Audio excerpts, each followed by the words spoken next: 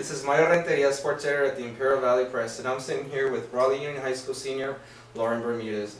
Lauren Bermudez has been the top golfer in Imperial Valley League for the past 4 years, which is why we selected her as our Imperial Valley Press Golfer of the Year.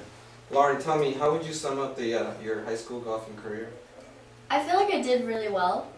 I started off as a freshman, just kind of barely coming into the game, and I just fell in love with it, and I started practicing more and more, and started winning my tournaments, and I just succeeded in it, I guess.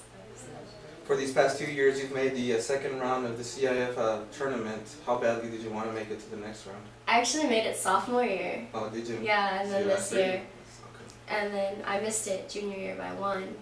But I really wanted to make it to the third round. This last year I came the closest I'd ever made it.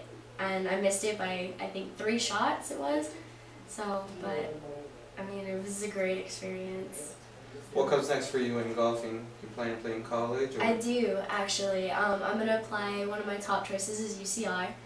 The girls' golf program's really amazing. They go back and forth with CBU for numbers 1 and 2 in the nation. So I'm hoping to, make it on that team. Who has really helped you come along in your golfing career? Oh, definitely my parents. My parents have been there for me from the start. I mean, I didn't even want to pick up a golf club, and my dad was like, come on, just try it.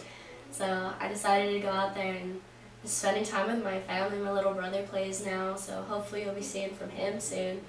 And definitely just the community. Del Rio themselves, they're just always helping us out, helping the golf team out. They give us range balls, let us play. They let the entire league use the facilities there. So it's just been a community thing, and I'm really grateful for it.